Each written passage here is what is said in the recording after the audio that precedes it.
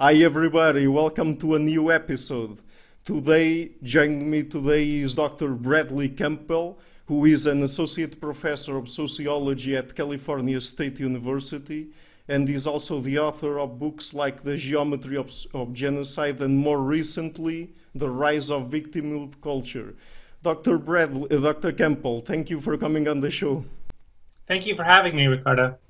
Oh, it's a real pleasure. So today we're going to focus our conversation on your more recent book, The Rise of Victimhood Culture, which you wrote with Jason Manning, the co-author of it. So to begin with, could you please distinguish between the three types of cultures that you talk about in the book, the culture of honor, culture of dignity, and culture of victimhood? Yes. A lot of previous sociologists, historians, others had written about the difference between honor cultures and dignity cultures. And so honor cultures, like many traditional societies, value physical courage or bravery. It becomes a supreme value, and having a reputation for courage and bravery becomes important to your social standing, and this is called honor, right? So honor acts as a kind of moral status in those cultures, and this ends up meaning that you have to respond aggressively to any challenge to your honor, right? So because this demonstrates bravery, and this can take many forms, and there are different kinds of violence and other things associated with honor cultures. But one thing we talk about a lot is the duel, because this is something that occurs in some honor cultures and is kind of really exemplifies that system of morality, where you have someone feels slighted or insulted, and the slight, the insult, is seen as having lowered their honor, would lower their esteem in the eyes of others, and their standing in society if they let it stand. So they challenge someone to a duel. The other person accepts too, because not to accept the duel, if it's from somebody who is of the right social standing, is also dishonorable, right? And they end up, firing guns at each other or fighting with swords or whatever. Often, a person dies in the duel, and this is something that can seem kind of absurd to people in the modern West looking at it. It seems so reckless, wasteful. All these kinds of things. Like what do you gain? How does it prove that I'm not a liar or whatever I've been slurred as by going and shooting a gun at someone, right? But the idea is that you've established your physical courage, and this is the supreme value in the society, and you're demonstrating that you belong, that you have this kind of social status. So the duel we see in honor cultures. And other kinds of violence too. In honor cultures, you're supposed to respond aggressively to certain kinds of insults. Often, this might be insults about your character. It could be insults about the sexual virtue of women in the family. All kinds of things like this. It can take other kinds of forms besides the duel, other kinds of fighting, but. And then also people end up being very sensitive to slight. So you have this idea like you respond aggressively to slights. You also end up being sensitive to slight, quick to perceive yourself as being slighted, because you don't want to simply let something slide and let yourself be put down, and it would look like you're a coward if you didn't respond. So everything is kind of geared around this idea of not looking cowardly. So cowardice is the opposite of honor here, and it's very important to be perceived as honorable.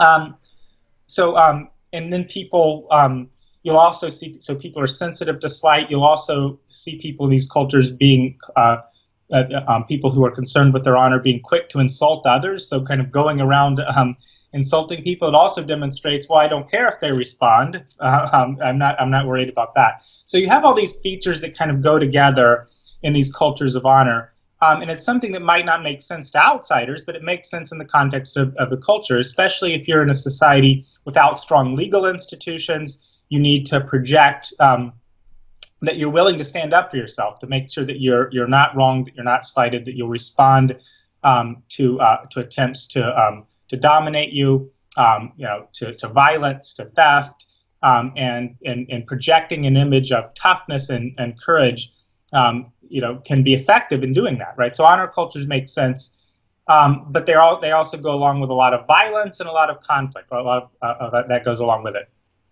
So the culture of honor began to change in various places. So in the United States, it lasted in the American South certainly up until the Civil War. They were still fighting duels, and certain kinds of honor ideas carried over after that.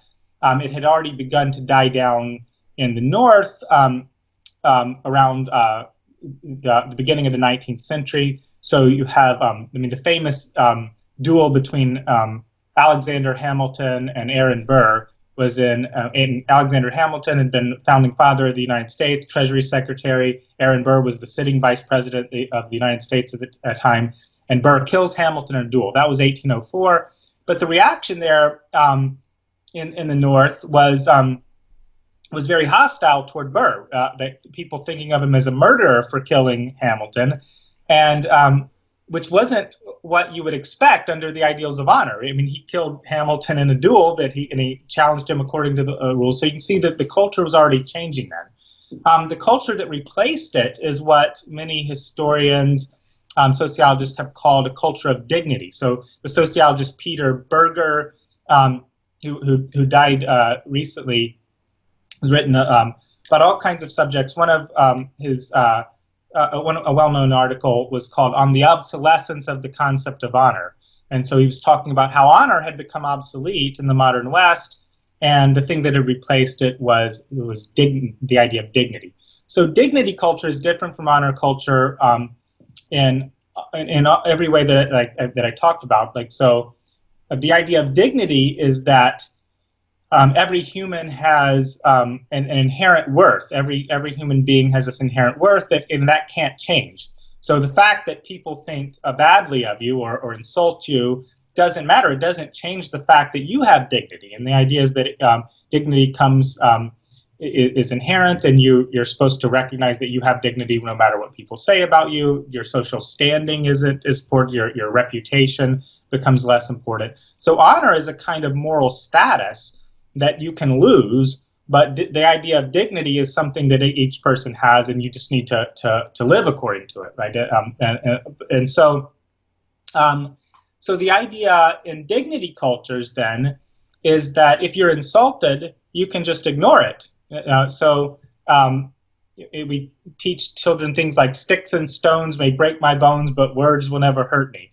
Right? That's a common refrain taught to children, but it exemplifies dignity culture. The idea that yes, violence is something that you need to respond to. Sticks and stones can break my bones, but words you can ignore. Words won't hurt you, which is completely opposite of the idea of honor culture, which tells you fight back if someone insults you. Right? You can't let that stand. And the idea in dignity culture is that you're supposed to let it stand, and you're supposed to not be bothered by it. You're supposed to have thick skin. So that you're not even quick to perceive insults, right? You're not supposed to go around thinking you're being slighted all the time, and if people do slight you, just ignore it. So while honor culture says respond to aggression, injury, and insult yourself violently, right? You handle those things yourself. You demonstrate your bravery. Dignity cultures tell you if there's violence against you or theft, some kind of crime, you go to the police. Cultures going to the courts, to the police, is considered dishonorable. You handle things yourself. It was weak to need a third party to intervene. Dignity cultures say handle those offenses with the law, but you don't handle need to handle slights and insults at all. You can just ignore them. And so this is why Peter Berger wrote this article on the obsolescence of the concept of honor, so that honor had really almost become obsolete in modern society. People weren't thinking in those terms. Even like the law, in a sense, replaces the law intervenes when there's violence, right? So the idea is that, well, instead of handling violence myself, I go to the law. But it's not that way with insults. It actually tells you have to ignore that. It's not like the law comes in and handles insults against you. So on the very offenses that cause lots of conflict, lots of violence in honor society aren't even considered serious offenses in dignity culture. Now, Berger wasn't entirely correct. Honor wasn't obsolete. It exists among street gangs and many other people, usually more among those of lower status in modern societies. But people still respond to insults with aggression and those kinds of things in certain areas. So there are pockets of honor in modern society. But mostly, especially among elites, professionals, middle classes, dignity has replaced honor. Now, what we began to notice, though, is that many of the ideals of dignity, such as ignore slights against you, violence is very different from insults and words. Don't be quick to perceive slights and those kinds of things.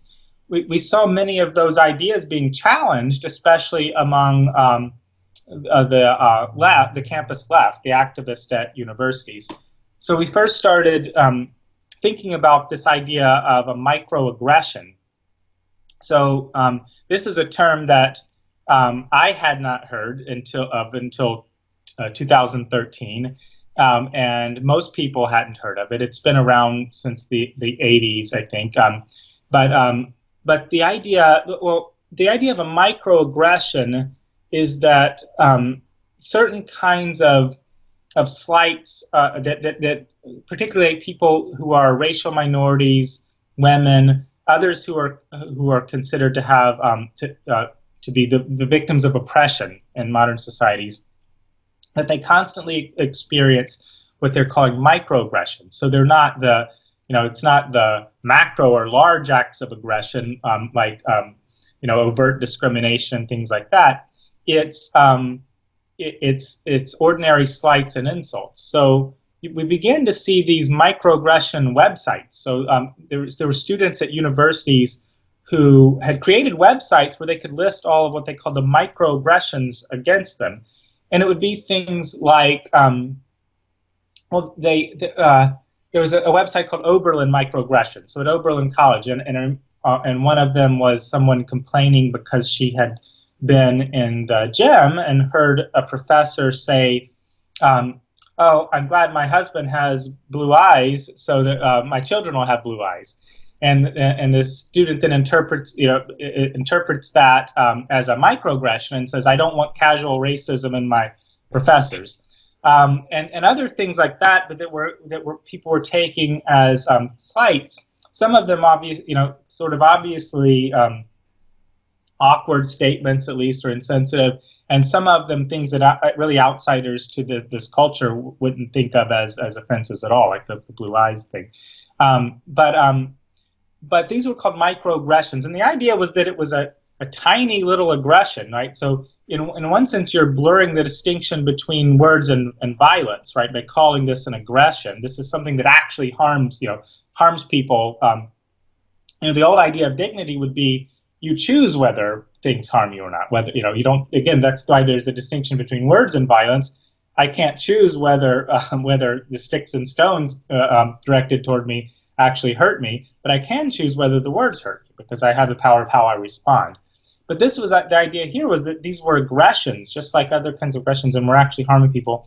They're micro, they called them, but the idea was that that micro didn't mean they weren't important. That they built up over time. So like constantly experiencing these microaggressions would then prevent you from succeeding. Cause depression and all kinds of harm. And so this seemed to be a very kind of different idea because you were encouraging people to focus on slights and very minor slights, right? So instead of encouraging people to have thick skin like in a dignity culture and brush off slights, they're actually kind of compiling lists of them, giving the worst possible interpretation to certain statements. it didn't just seem different from the ideas of dignity culture, but because we had, been teaching about dignity versus honor, both Jason Manning, my co-author, and I study violence, and so since honor is so important in a lot of violence, this is something that we had long been reading about and teaching about, and we just noticed that, well, in a sense, this was like an honor, like what you'd see in an honor culture, where people were quick to take offense. That they're very sensitive to slight, just like a Southern gentleman in the early 1800s might be, right? But the difference was, there was a big difference, is they weren't handling it themselves through violence. They were appealing to third parties, right, by publicizing them through microaggression websites, and later on, as we've seen since we wrote this, appealing to university administrators to intervene to make it, they've got microaggression reporting systems at some campuses now. Some student evaluations ask if there have been microaggressions in the class, and all these kinds of appeals to like university administrators and others to do something about it. So in a dignity culture, people appeal to third parties like the government or others to intervene if there's violence. There's no shame in that. In an honor culture, the idea is you handle things, but you're supposed to, in a dignity culture, brush off slights. In an honor culture, you're sensitive to everything, but you handle it yourself. And so this new culture was combining certain elements of it. Sensitivity to slight, certain kinds of slight, and appeal to third parties, though. So it wasn't like honor, it wasn't like and we ended up calling it culture of victimhood because what we also saw is that just as honor is a kind of moral status in an honor society, your reputation for bravery becomes so crucial and so important. Victimhood became a kind of moral status in this new culture of victimhood that was emerging on among people in college campuses. So in the culture of victimhood, then you can derive a kind of status from being seen as a victim, as a member of a group that's oppressed. And so again, it's not that they're concerned with just slights against anybody. It's slights against people who are seen as oppressed. And in various ways, we saw that victimhood had become a new kind of moral status. Mm-hmm. Yeah, exactly. And it's interesting because earlier you referred to the fact that you heard about the term microaggressions back in 2013. And there are many people who refer to the years of 2013, 2014 as something changed around there on university campuses, at least in the Anglophone world, I would say, perhaps the US, Canada, and so on. Was there any particular set of circumstances or conditions that drove the rise of victimhood culture starting on campuses during that time, or does victimhood culture have some sort of historical precedence?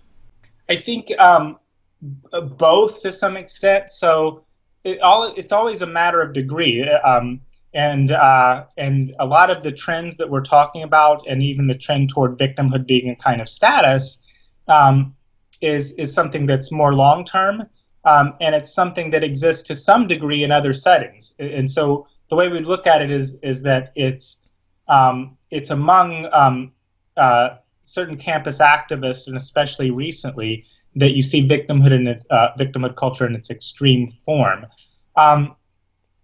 The idea of but it's always a matter of degree. So just as honor isn't, it's not as if people think it's good to be cowardly in modern society, right? So there's still some kind of notion that this is a virtue, that bravery and things like courage are virtues. It's just that in what we call cultures of honor, that becomes the dominant virtue, right? And it's more important to be perceived as having honor than toward, say, being kind to people, being generous, or things like that, although those might also be important. So they're always a matter of degree. And I think it's also a matter of degree how much status is accorded to victimhood, because I think it's people will always want to side with with people they perceive as victims against oppressors, right? That's part of like perceiving somebody as being a victim rather than that you believe that they're being unjustly treated. And so if you side with them in a conflict against the people that you see as having mistreated them, then you're aiding them, right? So it's a kind of being able to attract support, and you're going to be able to attract support if you're perceived as a victim, is a kind of gives you a kind of status, right? It's the ability to attract support in a conflict. So there's some degree of that in other settings, and I think that has been increasing over the long term, but hasn't. And the concern with oppression and those kinds of things go back to the civil rights movement and things. Now, the civil rights movement in the United States was mainly an appeal to dignity, right? So it was the idea was always that everybody has this equal worth and that it's not being realized. So the idea wasn't that the ideals of the culture were wrong; it was that they weren't being practiced, right? So. But I think like since, but following that, when that became a model of how to interpret the world, right? That there were some people being oppressed and other people who were oppressors, and then being applied to situations that were not as where there wasn't as kind of the oppression even by the government as there had been in the Jim Crow South, then you end up developing this framework where of seeing the world in terms of oppressors and oppressed and all that, and of trying to side with the victims. And so if you're and it's understandable if in conflicts people would want to side with the victims, but it spills over to like research and theory, trying to explain things in a way that will never put people who are considered victims in a bad light. We see that in sociology and psychology and things like that. So there are, I'd say, for decades there are these kinds of trends of trying to of victimhood becoming a kind of status and a concern with it can even again, it's not that it's bad or it's certainly not all bad, but can distort social science research and has other kinds of effects. Now, what happened though around 2013 is that, and for a long time there had been these ideas had been prevalent among the far left on campuses. So. Like I said, the term microaggression goes way back, but it was not in the mainstream at all on the campuses or elsewhere. It wasn't discussed in like the mainstream media. It wasn't on campus an issue. It wasn't as if there were universities were not doing microaggression training sessions or any of that. So then the question is, why did this happen in 2013? Why did some of the ideas that had been around among campus activists suddenly go more mainstream, and especially on campuses, but even in the outside world? And we talk about several conditions that are favorable to victimhood culture, and some of these had just been building for a long time, but we would say, so we use the theories of Donald Black, who's a sociologist of morality, and his work has normally tried to explain how conflicts are handled. So anytime somebody has a moral grievance, how do they handle it, whether it's through law or violence or whatever. More recently, he's been trying to understand the conflicts themselves. So, why do people have conflicts in the first place? Where do moral ideas come from? And Black sees all this as the result of social structure, But social structure in this theory means something very specific. It has to do with the social characteristics, the social relationships of the people in any kind of behavior. So if it's a conflict, you're like thinking of people in some kind of moral dispute, you'd want to know, like, are they strangers or are they intimates, right? So that would be social characteristics. Are they high in status or low in status? Is one high and one low? Those differences in social structure then will lead to differences in the way that conflicts are handled. So, for example, if people are in conflicts with strangers, they're more likely to go to use law, to call the police, to sue, than if they're in conflicts with intimates, right? So our friends and family members. And there are other kinds of propositions too about status and other kinds of things. So the handling of conflict depends on social structure. Now, more recently, Black also talked about the source of conflict, and he sees that changes in social structure will lead to conflict in a way. So we can think of conflicts as having to do with intimacy, diversity, or equality.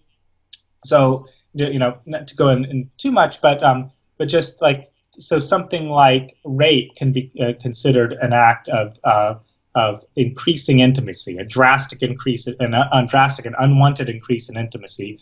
But like a peeping Tom, something not as serious as a rape, but also a crime and something causes disputes, is also an increase in intimacy, right? You're violating somebody's intimacy. People also have disputes about too little. There being too little intimacy in a situation. You're not talking with me enough. We're not hanging out enough. And then equality.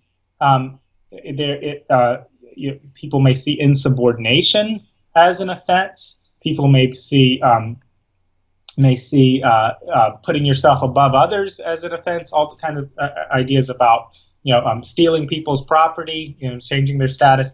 All kinds of disputes about status, and then diversity. So heresy, can be too much diversity in a society, can be seen as too much diversity and be a serious offense. But also, I think that attacking someone's culture in various ways, ethnic slurs, all kinds of things are also offenses. So we can kind of divide conflicts into, and having to do with intimacy, equality, or diversity. Now, what we saw with the victimhood conflicts is that they had to do mainly, like, kind of overall with equality and diversity. They are about they're objecting to things that they perceive as reducing equality, right, increasing inequality between people, and they're objecting to things that they see as putting down someone's culture. So in Black's terms, these were conflicts about what he calls under diversity, right? So too little diversity, not you're putting down my culture, trying to eliminate it, and what he calls then over stratification, like too much stratification, right? You're lowering somebody beneath you. So what they were seeing happening through microaggressions and other things is that people who were lower in status or were being put down, especially people who were from certain cultural groups, right? So there were cultural offenses and offenses against equality. So we drew from Black's ideas to try to understand, well, when do these things become such serious offenses, right? That even minor acts of, like microaggressions, even minor acts against equality and against diversity would be seen as so offensive. And what Black says is that offenses against equality, right? The idea that you're increasing inequality, are especially bad when there's already equality. So we see this in other situations too, like among hunter-gatherers and other and people who are very equal. They're very sensitive to anyone trying to put themselves above others, right? So we ought to work about this. And so where there's more equality, offenses against equality are worse. And then where there's more diversity, things like ethnic slurs and those sorts of things. So you combine those, equality and diversity, you're going to get a concern with even very minor slights. So it was actually, I mean, this has been one of the puzzles, is like, why are people on, so we first heard about microaggressions coming out of, a website from Oberlin College. Oberlin College is an extremely progressive place, right? And why were the students at Oberlin College acting as if it were a hotbed of racism and oppression, right? It seems so bizarre, but it makes sense if you understand, the sociology of morality, that they're of course going to be concerned with what they see as oppression against minority culture groups, because there's so much equality and diversity already there among the students, right? So these kinds of, and so we drew, so one reason then for the rise of victimhood culture is the increase in equality and diversity in society, and in these locations specifically. So it's coming out of there. So greater equality, greater diversity leads to this. Also the presence of authority. So just like, honor cultures often thrive where there are not stable authorities like governments and others to intervene in conflicts, and that's why people tend to turn, value handling conflicts yourself. Dignity then arose where there was authority, but victimhood culture also needs stable authorities, people to appeal to, because they're, and so at university campuses you have that. You have the university officials. We have, so you have increasing numbers of administrators in recent years. So some of these trends have been going on a long time. Some of them are a little more recent. They're actually, the growth of administration is likely a big part of it. Also, modern media technology. So people were able then, people who wanted to, who would be inclined under certain circumstances to perceive slights, to want to respond to them and want to alert others to them, now had the means to do so. They could go online and create microaggression websites. They can go to Twitter, Tumblr, all these kinds of things. And so certainly modern communications made it easier to appeal to third parties. There's also the fact that along with the greater diversity in terms of ethnic diversity and lifestyles and other kinds of things, on college campuses there's been a decrease in political diversity. So and this is something that has changed. So this is part why 2013. This is probably one of the reasons for it. For a long time, almost forever basically, university faculty have tended to be more liberal, right, than the broader society. That has been the case a long time. It's the case. It's more the case in social sciences than in the natural sciences. But what has happened is that just in the last 20 years and in the last 15 years, it's gone from liberals being kind of dominant over the faculty being overwhelmingly liberal to the faculty being almost exclusively liberal. So I don't remember the numbers now, but if it's gone from 70% to 95% or something in social science faculty, whatever it is, it's a big difference, right? So faculty then certainly have become much more uniformly on the left during this time. So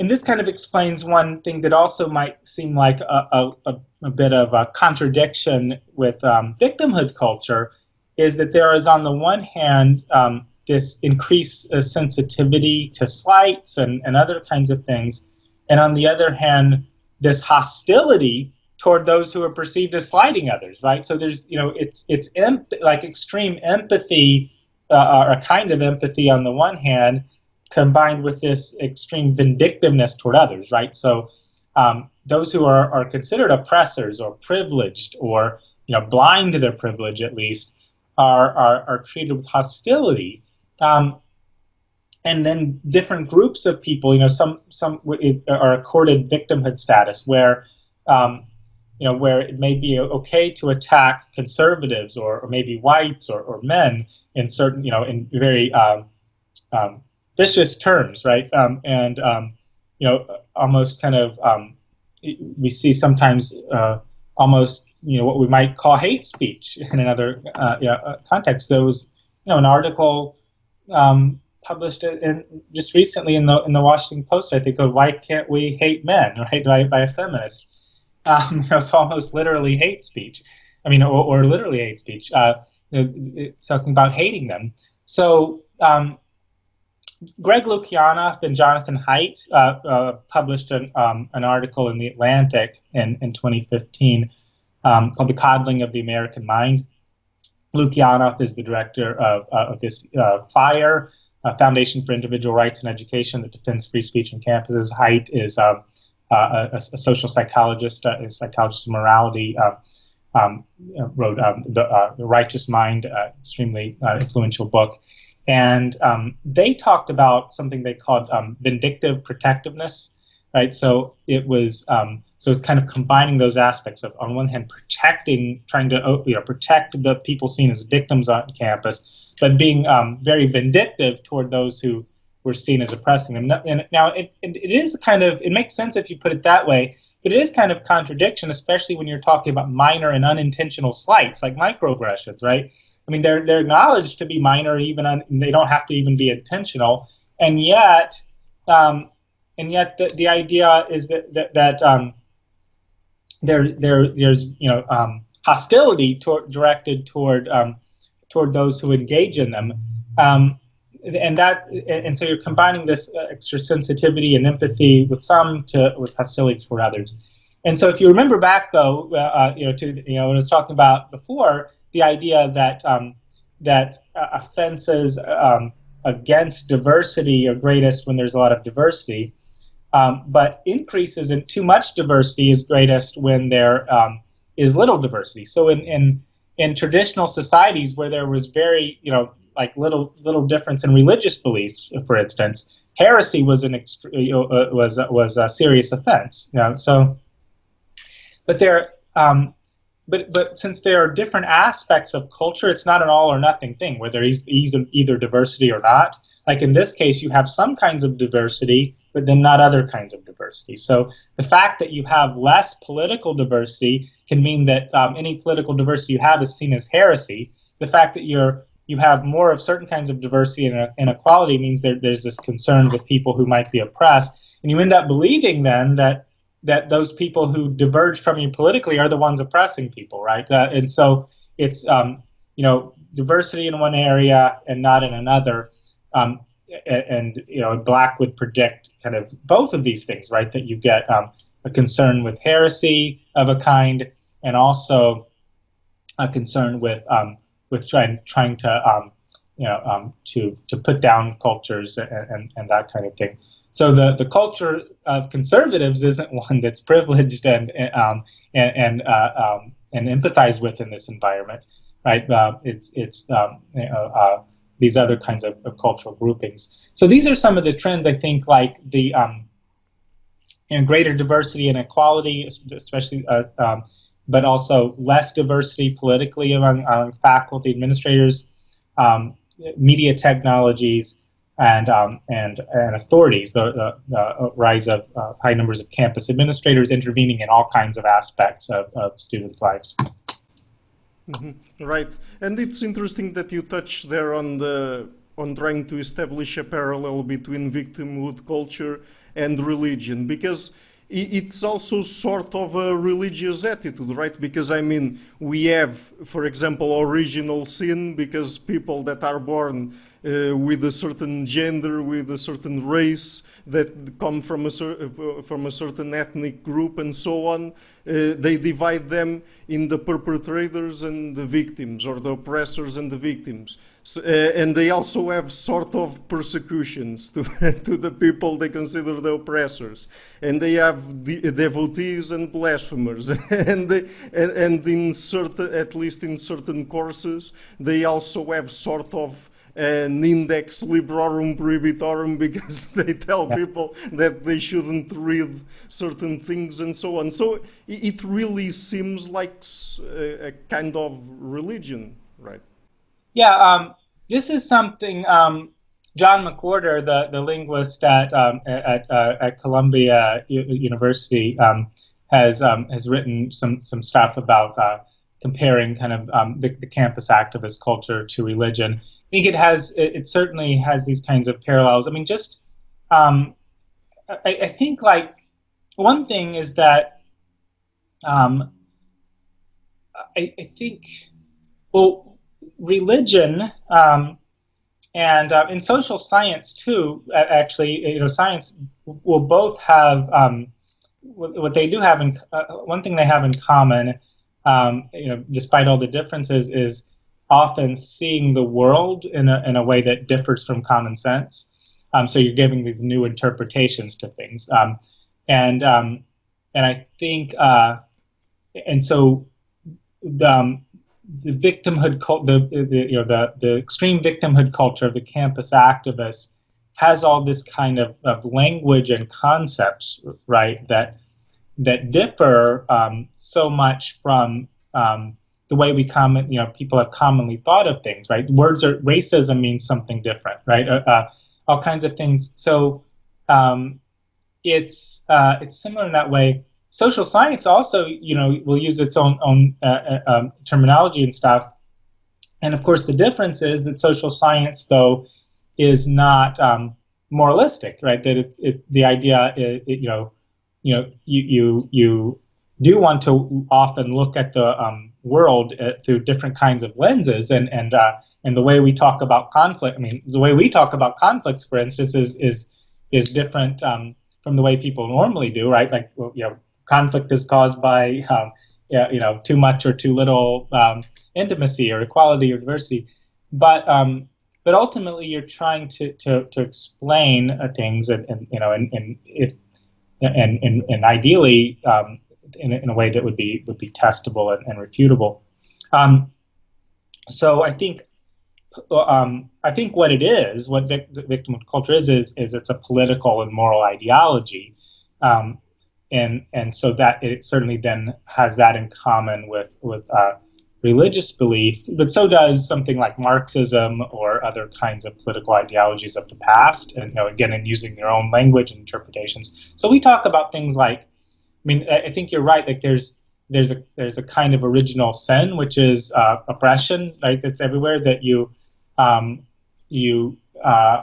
they even, one of the things that we've seen is the concern with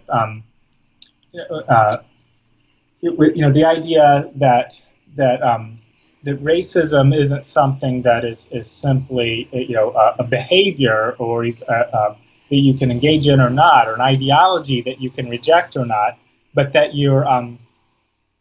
but that there's this unconscious bias that you have to address, right? So it really is like something like original sin, right? That it's somehow part of all of us, whether we know it or not, and we have to have some kinds of techniques to overcome it. And I think about the different kinds of language and stuff. One of the things you'll see from the activists. I mentioned people, slurring men or whites and so on. And what they would say, though, is that you can't be sexist against men, or you can't be racist against whites. And this is kind of, again, like a departure from the ordinary way we use these terms, right?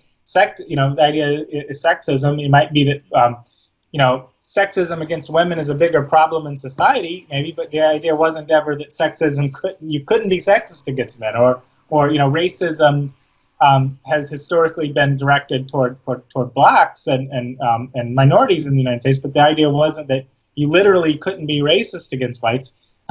But they're saying even overt expressions of racism or sexism, expressions of hatred toward those groups, can't be racism or sexism, because racism or sexism is about institutional power, and which is, again, just a departure from the way that anybody has, people normally use the term, or we even saw, in talking about censorship on campus, we saw somebody defending campus censorship, and they said the oppressed, by definition, can't censor their oppressors, right? So even censorship is somehow impossible. If you're censoring conservatives on campus, it's not censorship because they're oppressors. So so it really is kind of this, and I think that's one of the reasons we were interested in it too, is that it seems so baffling to outsiders. I mean, that's including us. Like, it's from a moral standpoint, a lot of it seems just bizarre. What is happening, and we wanted to try to understand it, like, in terms of, and I think this framework, can kind of decode it, right? To try to understand, oh well, this is the issue, is that they see the world in terms of oppression, period, and that victimhood is a kind of status, and whether you and that you're also seeing in terms of groups, some are just always victims, and some are always oppressors. The very words that we use of the offenses mean something different. That even the smallest slights, like microaggressions, might be harmful. That words are violence. Like they'll say literally violence, not like it's just like violence, but the idea that a speech by a conservative on campus, anything that they've deemed racist or sexist, would actually harm students and can't be allowed. Right? It makes sense if you think that these things are actually physically, they're actually harming people just like violence does, right? So it's not a choice of whether to be offended or not a choice of whether to be harmed by somebody else's words and beliefs. Then it makes sense. Obviously, we don't allow violence on campus, so why should we allow this, is the idea. And then I think to outsiders, I mean, it's also the way that, and this is kind of a thing where it looks like a religion too, is that if you're talking about something like sin, then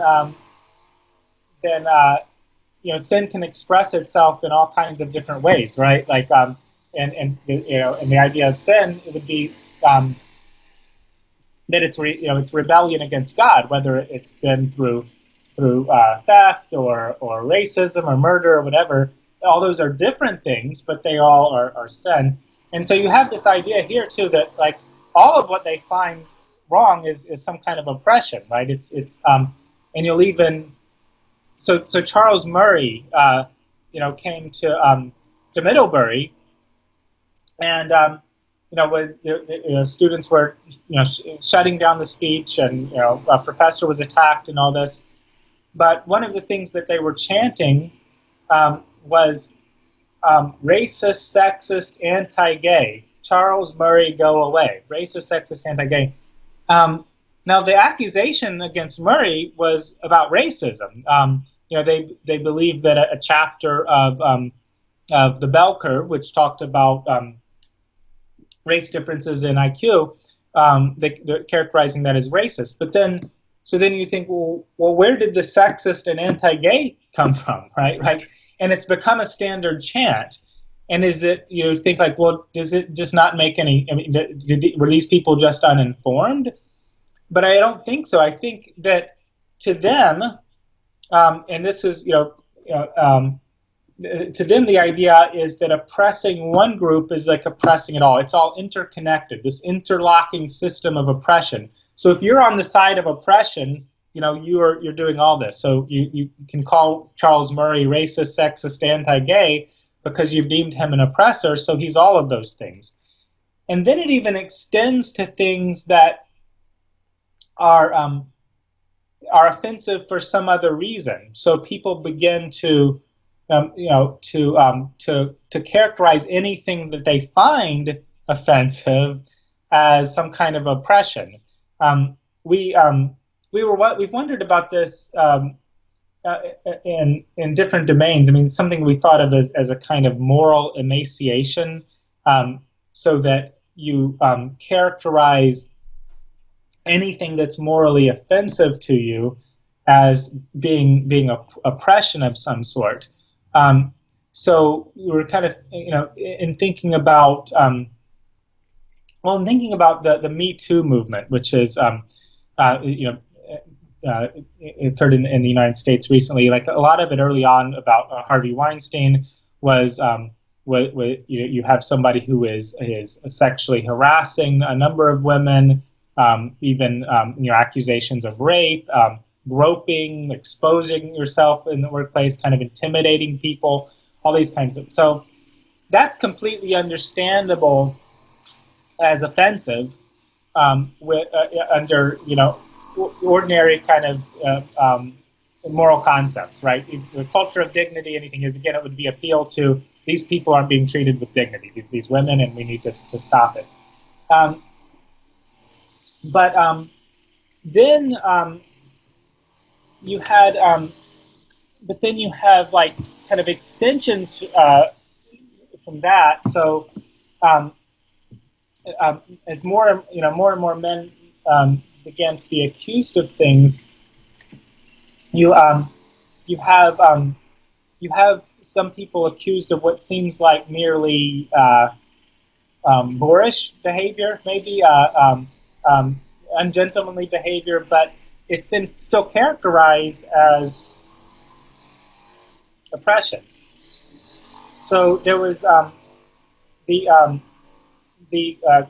comedian Azar and Caesar. I'm trying to remember his name exactly, but he was there was an accusation of him that he had been he had a woman he'd been on a date with, and then they'd gone back to his place, and he kept pursuing a sexual encounter with her. She finally left, and she wrote about this and called it sexual assault. And again, it seemed more. It seemed that all kinds of people could object to the behavior, right? That for all kinds of reasons, right? That he's essentially going on a date with someone, a first date, and expecting sex, pursuing it when she doesn't want it, but there wasn't any kind of even alleged actual what people would call an assault, and it seemed like, again, this kind of extension to calling anything that you disagree with oppression. So we've wondered, about that too. That and that would go along with the idea that almost it's almost like a religion about original sin and those kinds of things. And anything wrong here is oppressive. If it's not oppressive, it's not wrong too, right? That's the other idea. So people have kind of ordinary moral intuitions, but they have to reinterpret them in victimhood terms. So I think, I think that it does have. I mean, it's a political ideology like others, and I think political ideologies have kind of always had commonalities with religious ideology too. Mm-hmm. Exactly. And because victimhood culture stems mostly from university and academia, would you say that perhaps one of the big historical precursors to it would be postmodernism and also the social conflict theories that were derived and expanded from Marx? Yes, I think so. One of the things we talk about in the book, we talk a lot about sociology because we're sociologists. So and we've seen sociologists, many sociologists embrace what we would think of as an ideology of victimhood culture. That's actually explicitly what they do. It's not really what is dominant in sociology, though there's some borrowing from the concepts, but it's certainly an element in classes and stuff. I think so. In sociology, we often talk about. I mean, it's really weird in a sense that we're supposed to be a social science, but we have like a course in classical sociological theory, right? You wouldn't imagine biologists having like a class where they taught Darwin, right? Like it's a sort of, you either the information is still relevant and it's incorporated into things or not. But sociology is often presented something more like philosophy or something, and we have traditionally had this kind of reverence for people considered the founders of sociology, the classical sociological theorists. How they even became the classical sociological theorists is interesting too, but because there are other people around in the 1800s writing about sociology. But they're usually given as, at least since the latter part of the 20th century, we've talked about the classical sociological theorist as Karl Marx, Emil Durkheim, Max Weber. Now, you'll still see then sociologists kind of appealing to one of these theorists as their, as sort of their inspiration, the tradition they're writing in. And if we were picking one, it would be Durkheim. And Durkheim is the sociologist who's actually trying to understand morality from a sociological, from a scientific perspective. Weber also, saw sociology as a science, not quite in the same way that Durkheim did. But then you have Marx, who was obviously putting forth a political ideology as well, and so those on the sociologists who are on the left have traditionally been inspired mostly by Marx. Marx, of course, has a framework for analysis that can be used. Doesn't have to be tied necessarily to Marxist political ideology, but usually is to some extent, right, with variations. And Marx was the founder of what we would call conflict theory, and it's really. It's especially brilliant coming from Marx because he's inventing the whole framework, right? It's easy then to apply it to other groups, but the idea of conflict theory is that there is, that there's a struggle for domination between groups, and usually this takes the form of some group is the oppressor, the others are the oppressed. Marx was trying. For Marx, it's this kind of struggle for domination between groups is what's driving historical change, and the groups are classes. So Marx said the history of all hitherto existing societies, the history of class struggles. So it's class struggles that are driving historical change. You have one group benefiting at the expense of others, and so whether they were noblemen and slaves, or in capitalist societies, the bourgeoisie and the proletariat, right? They're in an inherent conflict. So the conflict exists, again, kind of just by their position in society. So that's Marxism. Now, at first glance, this the victimhood ideology that we see is completely different from Marxism in the sense that it hardly has anything to do with class, right? It's all about women, being oppressed, or gays, or the transgendered, or ethnic groups, right? And that's is what most of the concern ends up being about.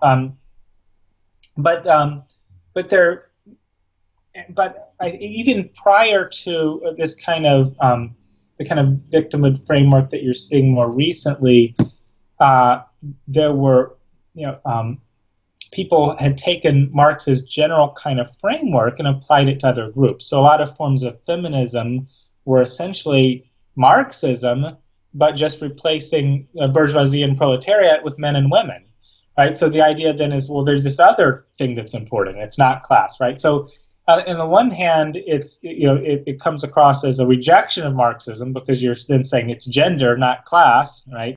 Or it's race, not class. But it's the framework that of oppression that Marx invented. And I think then what's happened more recently is to rather than to focus on a single one of them, to say, well, instead of class, it's gender we should be looking at, or it's race. It's to say that there's an interlocking system of oppression, and this has been called. A lot of people have called this, intersectionality theory, right? But the idea is that yes, it's class, it's race, it's all these other things, right? So but it's not even just that there are multiple forms of oppression, like the oppression of the transgendered by the cisgendered, or the oppression of women by men, and so on, the oppression of blacks and other racial minorities by whites. It's not even just that there are different forms of oppression. It's, as I was talking about before, they're all the same thing. It's an interlocking system of oppression, right? So it's almost as if there's, we've talked about before, it's almost like there's this substance of oppression, like this oppression stuff that's out there, right? And it can manifest itself in different ways. I mean, that's kind of not how they would put it, but it's how it comes across. And so I think, like, it can be unhelpful to call it cultural Marxism, which a lot of people have done, because then you just you end up having people, and we haven't called it that. You end up having people say, "Well, what does that have to do with Marxism? You don't know what you're talking about, right?"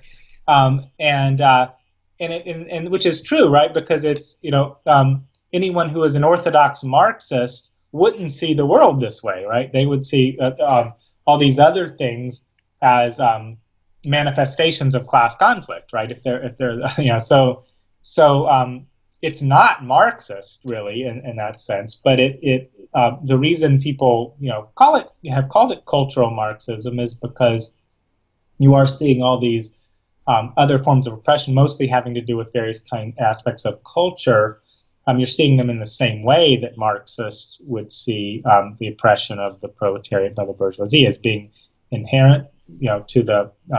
So they would say, like, just the fact that there's a division between male and female is inherently oppressive, or just just as class would be inherently progressive. So gender is oppressive, right? Or these other things, or the concept of race or whatever.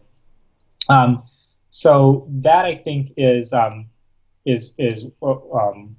where the ideology comes in, and in sociology then, and especially in other fields more than sociology, this often is kind of this. I think of this as this is sort of the intellectual source of victimhood culture. This is where all these ideas come from, that you can't be racist against racial minorities because that's not racism, because it's about oppression of one group by another. It would be like saying, to them, it would be like saying that the proletariat could exploit the bourgeoisie, right? It's not possible in Marxist terms, right? They wouldn't be proletariat and bourgeoisie anymore, and that's how they view men and women and whites and blacks. And I think in outside of sociology, particularly in women's studies or other kinds of ethnic studies and so on, you often see this framework as being dominant. There's a lot of it in sociology too, but not necessarily dominant in the field.